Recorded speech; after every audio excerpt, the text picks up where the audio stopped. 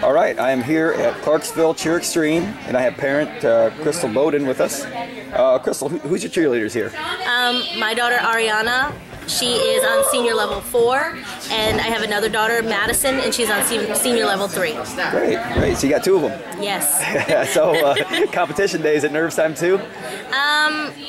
At first, once they get on stage, my my body's all tightened up. Halfway through the routine, once they hit that pyramid, I'm pretty good to go. Okay. Once I don't see them hit the floor, I'm good. So they both must be flyers then, is that correct? They are both flyers. Both flyers. So basically, since they're both flyers, I mean, is there some added nerves of the fact that your daughters are getting thrown up in the air 10, 15 feet?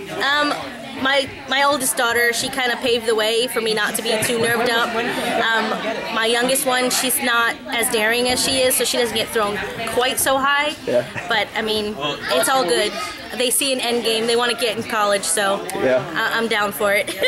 So basically, you're a professional then, professional cheer parent. I'm a veteran. I've been doing this since 2002, so this isn't my first year. I got you. Not your first rodeo. Well, if you're a veteran, then this sport has had to do so many great things for your daughters. Oh, yes. Kind of go on that a little bit. What has it done for them? They fought for everything they have. They don't quit in school. They're both on the honor roll. They fight for their positions every year. Every year we get new kids in here, and they have to fight for their spot. Nothing's guaranteed, especially in the cheer world. Somebody's always better. Somebody can always fly higher, tumble better, and they have to fight every year. That's great. That's a great life lesson to learn. They never quit. They keep fighting, and I mean, as long as they want to do this, I'm in for the ride.